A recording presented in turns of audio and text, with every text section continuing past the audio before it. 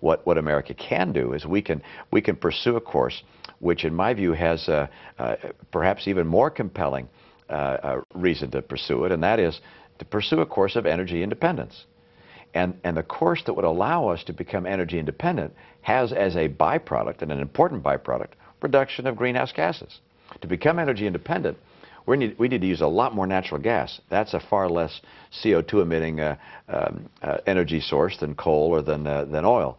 To become energy independent, we need more nuclear power plants. Likewise, that's a non-emitter of CO2. So we have ways of making America a far more taking a far more leader role in the world, without at the same time putting ourselves at a competitive disadvantage with nations that are competing for the very jobs that our workers want.